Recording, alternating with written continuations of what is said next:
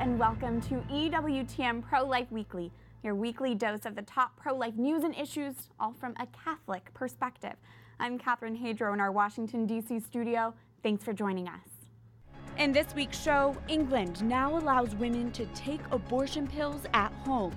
We bring you the story. Staying strong in the midst of the church's clergy sex abuse crisis, how do we continue to speak boldly on the church's teachings on life? We discuss. And this. We care about what's going to happen to our future. We're not just going to distract ourselves anymore. Young and faithful pro-lifers from the Franciscan University of Steubenville spread the pro-life message one door and one conversation at a time. But first, we take you to West Virginia, where pro-lifers are calling on Democratic Senator Joe Manchin to confirm Judge Brett Kavanaugh to the Supreme Court. In the state called Wild and Wonderful, you don't have to wonder where pro-life West Virginians stand on President Trump's Supreme Court nominee. West Virginians want to see Judge Kavanaugh confirmed.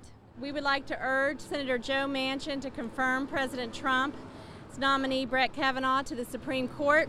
Confirm Judge Kavanaugh, and West Virginia voters are watching and will hold him accountable. We're here outside Senator Joe Manchin's office to send him a message that West Virginians expect him to vote to confirm Judge Brett Kavanaugh to the Supreme Court. This West Virginia rally to confirm Kavanaugh to the court is just one of the Susan B. Anthony List's 7-state, 32-stop tour. We joined up with them from Wheeling to Fairmont, right outside Senator Manchin's office. The Democratic senator facing re-election walks a tightrope when it comes to the pro-life issue. He's really flip-flop, and my understanding is he says one thing at home and does something different when he goes to Washington. One notable example is when last April, Senator Manchin posed with a "I stand with Planned Parenthood" sign. 1 month later, he then stood with a "We don't need Planned Parenthood" poster with Students for Life. I am in that photo with Senator Manchin holding this "We don't need Planned Parenthood" sign, so I know firsthand how he can flip-flop and how he can betray us and the pro-life constituents of West Virginia. The Susan B. Anthony List and other pro-lifers hope to put the pressure on Manchin and other Democrats up for re-election as Kavanaugh faces Capitol Hill hearings this week. For the Democrat in a red state, the life issue cannot be a gray area. Pro-life is very important. We believe in life. It's important from conception and natural death, truly. A recent poll found 57% of West Virginia voters believe abortion policy for their state should be decided by elected officials in West Virginia. And 59% want Senator Manchin to confirm President Trump's Supreme Court nominee. You know, the senators are not in a vacuum. They know they have to be reelected, and they also know that they're supposed to represent their constituents. So our people are going to door trying to develop some political pressure on these senators to do, frankly, what they ought to do anyway, which is support the will of the people in their states. For reaction and analysis, we're joined by Marjorie Dannenfelser, president of the Susan B. Anthony List. Marjorie, good to see you. Great to see you, Catherine. Now, these rallies that you guys are holding are part of a 7-state, 32-stop tour. How are you choosing your locations? Yeah, 7 states, 32 stops. It's a lot. And all that energy is put into those particular states because 6 of them are states where we have vulnerable senators up for re-election. They are pro-abortion senators. They are big Trump states where Trump won. And we know that by being there, going door to door, talking to the citizens there, we've already reached 1.5 million homes in those places, that it will make a big impact on the on Election Day in terms of who wins. We need to deliver a much stronger pro-life Senate so that we can continue to have great votes on judges and pro-life legislation. When it comes to putting the pressure on the senators to confirm Kavanaugh to the Supreme Court, how are you expecting Senator Manchin to vote there? Yeah, I mean, when it comes to Senator Manchin, it is really difficult to know. I've met with him more than once. He's very good and adept at arguing both sides of the case. He's very good and adept at convincing you that he's on your side even when he's not. He's a very lovable human being. West Virginians like him.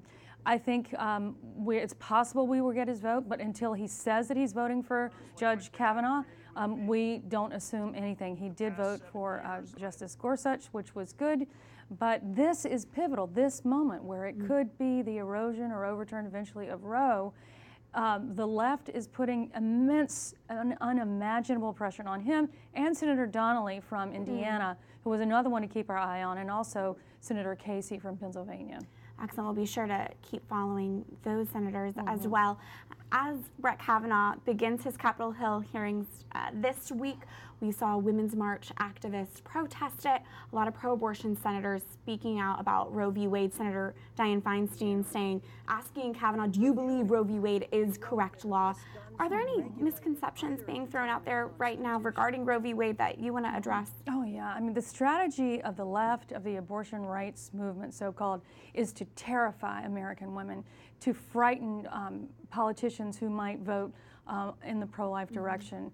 And how do they do that? They do it by saying that immediately as Justice Kavanaugh is confirmed, Roe versus Wade will be overturned, women will be sent to jail, their abortion will be immediately illegal 100% in every single state. Now, we would pray that that would be true, but the reality is what will happen eventually, what we believe that it will be either eroded or overturned, that about a third of the states will have some very strongly pro-life protections. We don't, of course, know exactly. That's part of what Susan B. Anthony List is doing right now. A third of the states will absolutely reject any protections whatsoever, California, New York, Vermont, etc. And then a third will have an intense debate, battleground. This will be pro-life battleground states that we'll be looking at and making sure that we are allowing in these and all states that the will of the people and not the opinions of judges who are not elected, the will of the people is allowed to make itself into law. That is poll after poll shows in all the states that we're in right now, where you visited, West Virginia is one of them. That's what people want. They think the will of the people, not unelected judges, should decide what abortion law is in this country. So what are the next steps? What are the next steps when it comes to confirming Kavanaugh to the Supreme Court? Well, it's moving very quickly. The hearings will wrap up at the end of this week. The goal is, of course, to have a new justice on the Supreme Court when this session begins, and that will be October 1st. So the vote should be wrapped up by September 30th.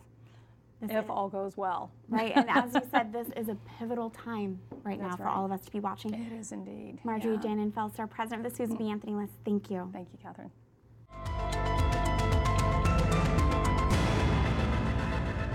The Senate Judiciary Committee began its confirmation hearings for Supreme Court nominee Brett Kavanaugh this week. It cannot be overstated how pivotal of a moment this is for the pro-life movement. For decades, Justice Anthony Kennedy has been a swing vote on abortion. But if Kavanaugh replaces Kennedy on the high court, it would mean having a justice who believes in the Constitution and the right to life. Supreme Court nominee Kavanaugh could be the deciding vote in a possible future case that could overturn the Roe v. Wade decision. With that, here is this week's call to action. Tell your senators to confirm Supreme Court nominee Brett Kavanaugh. Here's how you can do that. Simply go to prolifeweekly.com. Type in some of your basic information so we can craft the message to be for your specific senators. And then click Submit at the bottom of the screen. Kavanaugh, a devout Catholic, has served on the D.C. Circuit Court for more than a decade. During his time on the bench, he forcefully rejected the ACLU's assertion of a new constitutional right of abortion on demand for illegal immigrant minors in U.S. custody. And in the case Priests for Life versus HHS, Kavanaugh refused to apply the HHS contraceptive mandate to religious entities. Let's put the pressure on the Senate to confirm Brett Kavanaugh to the High Court.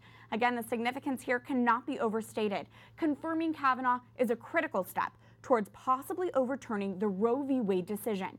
Go to prolifeweekly.com to tell your senators to confirm Supreme Court nominee Kavanaugh. We go now to pro-life headlines from around the globe. A new government plan in England permits women to take the abortion pill at home, starting at the end of this year. Medical abortions consist of taking two pills that together kill the unborn child. Prior law required women take both pills at a clinic, 24 to 48 hours apart. The South Korean government included abortion in a list of immoral medical actions in August as the nation's abortion law was revised, enabling authorities to suspend medical professionals for performing abortions illegally. Even though abortion is illegal in South Korea, there are about 340,000 abortions performed annually. The Santo Domingo Archdiocese in the Dominican Republic plans to hold a pro-life demonstration this Sunday in front of the Palace of Congress in the capital. The aim is to show public support for the right to life from conception to natural death, as stated in the DR's constitution. Earlier this summer, hundreds of abortion activists turned out to call for the legalization of abortion. And now to the topic of our global church. It is a hard time to be Catholic right now, as our church is dealing with a clerical sex abuse crisis. There are ongoing allegations that high-ranking church authorities covered up the sexual abuse of clergy, most notably that of Archbishop Theodore McCarrick.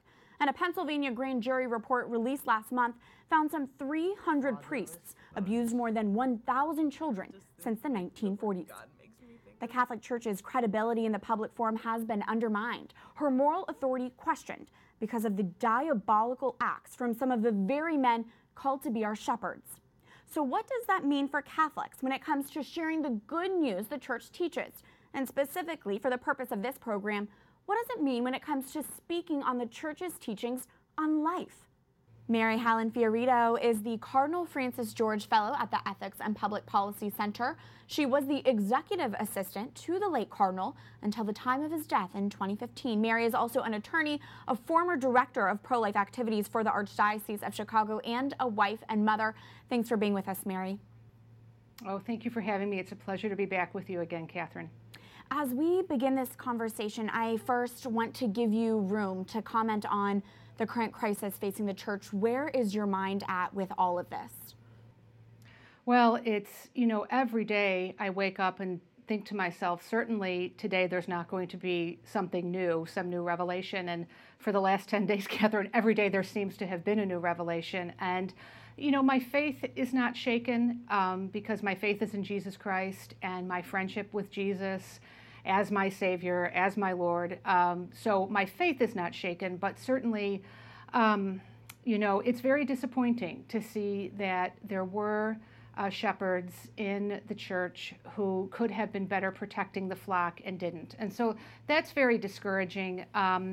It's kind of hard to, be objective about it because I worked for the church for so many years and saw firsthand how many good employees and people who were charged in our child protection office were working very hard to make certain that safe environments were created for any of our school children, children who came to us for different ministerial programs, and how priests were really held accountable for any kind of misdeed or misstep they might have made. I know the church takes this seriously, but by the same token, it seems that there have been bishops and unfortunately a cardinal who were able to escape the norms that all our priests are held to, and it's very troubling and disturbing not only to read Archbishop Vigano's 11-page testimony, but also to just even read part of the grand jury report from Pennsylvania. It shakes one to the soul, especially if, like me, you're a mother and you're a mother of children that you've entrusted to the Catholic Church for education and formation. In the immediate days following the Pennsylvania grand jury report, this editorial cartoon appeared in the Philadelphia Inquirer. It depicts a bishop looking at a grand jury saying, "Could we wrap this up? I'm due to instruct our legislators on abortion." The church's moral authority is really undermined right now, Mary, and you can already see her teachings on life being attacked. Can you speak to that? I had not seen that cartoon, Catherine. I am not entirely surprised to hear that something like it exists, but it's very sad to see the media conflating abortion and this particular issue. To conflate this particular issue with the abortion issue, which of course the mainstream media is always trying to find, hypocrisy on the church's part. And so it does undermine the church's credibility on not just abortion, but on a variety of social justice issues, including abortion. But You know, the church, I think the church's position on that particular issue has always been very unpopular with the mainstream media. If we look at the report that was done by, I believe it's David Shaw, the Los Angeles Times reporter, who won the Pulitzer Prize for this, his own surveying of people in his own profession found that it was upwards of 90% of all secular newspaper and television and radio reporters identified themselves as being pro-choice. So we know that the media is not with the church on this particular issue. So it doesn't entirely surprise me. But, you know, you'd think the media would be more, first of all, more fair, but also, you know, just in terms of addressing issues separately and not to confuse them and conflate them, because then that confuses the general public, doesn't it? And so that is not the job of the media, to confuse the public. It is supposed to clarify and shed light and explain issues to the public, not to try to divert them with red herrings.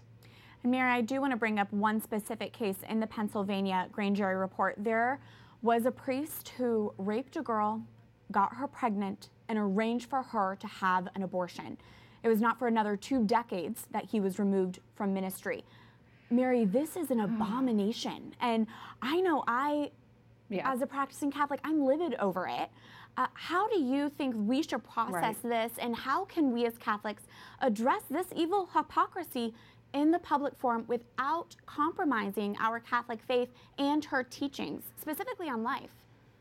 Right. Well, you know, Catherine, I don't know the specifics of that case, but even just knowing those details you've shared with me, I mean, my first reaction is, what a disgrace. It's an absolutely disgraceful, you know, set of facts, and that a priest would first of all violate this young woman, and then once he had fathered a child, that instead of protecting that child, which is his duty, that he would arrange for that child's death.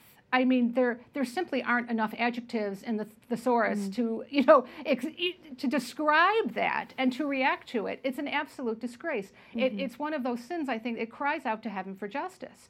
And again, this poor young woman violated not only once by this priest, but violated again by having to go through an abortion, and that child's life violated. I mean, I pray that this priest, that there was something very wrong with him. There had to be, but I hope that that's the case, because he is going to have to answer to Almighty God someday at the throne of our Lord. And I pray he has contrition in his heart, and that he, from this point forward, I don't even know if he's still alive. You mentioned it was 20 years ago, but from this point forward, lives a life of prayer and penance. It will never make up for the violation of that young woman nor the taking of that child's life. But again, you can't even begin to put adjectives around such a scenario. It's absolutely disgraceful. And they do not reflect the church and the true beauty of the church, those evil acts. One way, Mary, that Catholic women in particular are responding to the crisis is by signing the letter to Pope Francis from Catholic women. You were one of the original signers, and as of this interview, there are over 31,000 signatures. Can you tell us about it?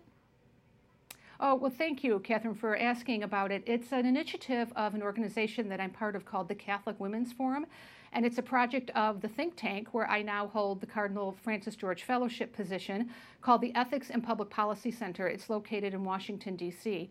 And the head of the Catholic Women's Forum, a woman named Mary Rice Hassan, who like me is also an attorney, really felt moved by the Holy Spirit to respond in a way as a Catholic wife and mother, as a Catholic woman. And so she penned this letter, and a group of us who are sort of part of her advisory council, you know, we went back and forth and we tweaked here and there and edited it a little bit, and then we decided we would make the letter public. And Mary sent it to me a week ago today in the morning and said, you know, if there's any media interest in Chicago where you are, would you be willing to speak to media? And I said, certainly. And at the time, I think we had maybe 300 signatures. And I said, Mary, let's wait till we have 1,000 signatures, because that shows a real groundswell behind, you know, this effort. And you know, Catherine, by the next morning, within 24 hours, we had 12,000 signatures.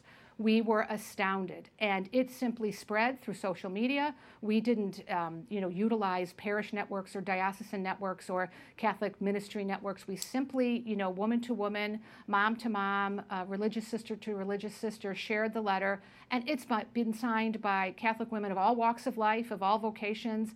And as you mentioned, we now have 31,000 women who have signed the letter that we hope will go to Pope Francis tomorrow. Incredible. Mary FioRito at the Ethics and Public Policy Center, thank you for speaking with us and having this conversation with us this week. Well, you're welcome, Catherine. And if any of your viewers who are Catholic women are interested in signing the letter, they simply go to womenwantanswers.com, and you can add your name to the list of women who want to ask the Holy Father for truth and transparency surrounding these sexual abuse allegations. Excellent. We'll put that up on the screen for our viewers. Again, Mary FioRito, thank you for your time. Thank you for having me. When we come back, we really are the pro-life generation. Like, I've had people say, and it's true, our first picture is in the womb. Students from Steubenville boldly share their pro-life passion with strangers door to door. Stay tuned as EWTN Pro-Life Weekly continues after this break.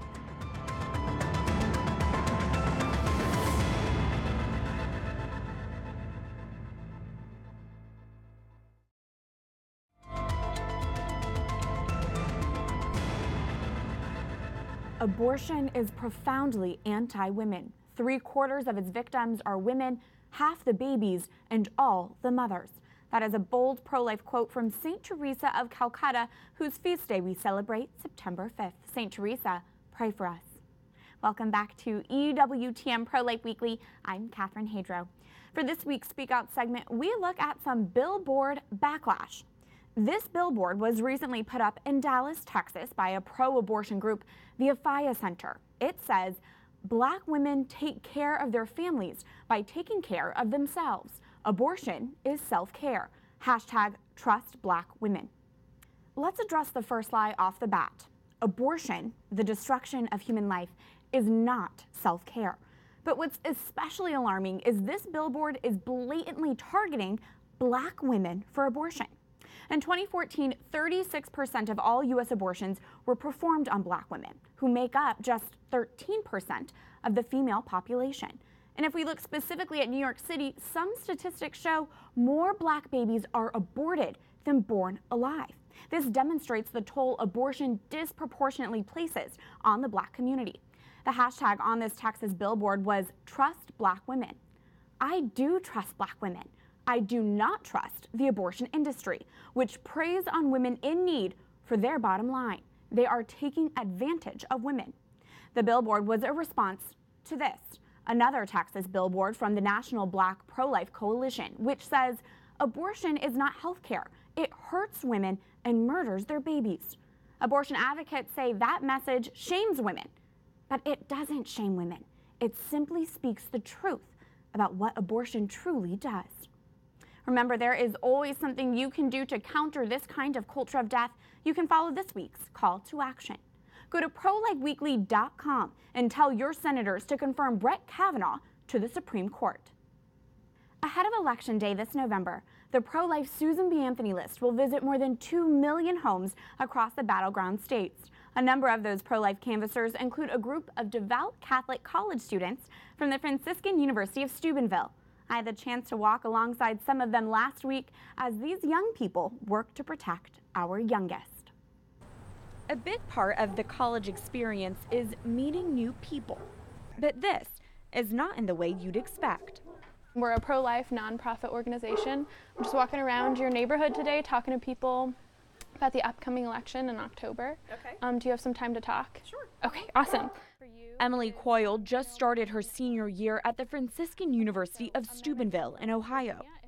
She's one of a handful of students from the Catholic college who traveled to nearby West Virginia last week to share pro-life information door to door. Would you want your state senator, Joe Manchin, to confirm Brett Kavanaugh? I don't really know that much about Brett Kavanaugh. Okay, I was just at a house and the woman was telling me it's so great to see a young woman out here spending your time doing this, and she was just genuinely surprised. It's all part of the pro-life Susan B. Anthony list ground game to visit more than 2 million homes across battleground states ahead of Election Day 2018. Actually looking at another human being, look them in the eye and talk to them, actually seems to have more impact. A political consultant to the pro-life group says the face-to-face breaks through the noise. When I first got involved in politics, we called people on the phone and they were delighted to talk to us. Can you imagine? Nowadays, you can call 100 people and you're lucky if 3 will talk to you. So what we found is the door-to-door is much more effective. But if you walk and talk with these students, you quickly realize it's not political strategy driving their footsteps. I really treat it as a prayer because I'm sharing Christ's love with people. Doing the work really is a prayer, and sometimes I'll find myself saying psalm verses and stuff to myself, or like praying right before I enter a house to know that it's really all in Christ's hands. Canvassing can be a little tough, when it's hot and you're, maybe somebody's rude to you, and then you realize and you have that like one encounter, and like it really, when I have a good encounter with someone, it's like I had that opportunity, like I said, to speak that truth to them and to be, Christ to them in that way and to bring that truth. And for me, that's what it comes down to.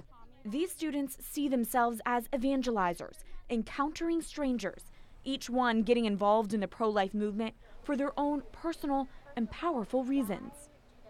I have known someone who's gone through the decision to abort a baby or not. My mother, she was actually a teenage mom. She got pregnant with me at the age of 17, decided to have me after being pushed to have an abortion.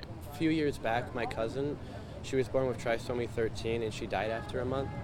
And so that just kind of put me into a mindset, like I've always been pro-life, but that just made me think about, wow, like even though she was there for a month, she impacted like my whole family. I met this group of atheists that still thought that the pro-life movement was worth it and that the human life had dignity and it was something that we should fight for. And seeing someone that didn't believe in God still say, this is a person, we need to stop this, that had a big impact on me. Whatever the reason, these students know they're not alone along the journey. I say like little prayers sometimes, like, Jesus, help me get through this, like this is for you, this is something way bigger than me, you're just using me. I usually go right to the Blessed Mother. The intercession of the Blessed Mother, just because her fiat and her yes was so beautiful. A lot of times I focus on the prayer to St. Michael because this is a battle we're in right now. It's like we're taking up arms for people that can't defend themselves. These driven disciples took their beliefs to the road, also attending pro-life rallies held in the same town, which is where we caught up with a professor from Franciscan. And so to see all the students here shows me that part of what we're teaching is actually having an effect on the students' lives. They're living it out. They realize that this isn't just something speculative that you consider in the classroom, but it's something that ends up sort of terminating or ending in your feet on the pavement. One door at a time. Thank you so much for your time. You're welcome. Thanks for what you're doing. Yeah, I thank really you. appreciate what you guys are doing. These students hope their message hits home. It's just so important to defend the human life because that is what it all comes down to. If we do not defend our right to life and defend the innocent who have no voice to speak for themselves, then what are we as a society? That'll do it for this edition of EWTN Pro-Life Weekly, but I'd love to hear from you before next week. Email me at prolifeweekly@ewtn.com or like my public page on Facebook so we can keep this pro-life conversation going. Remember, life is a gift. Your life is a gift. God bless.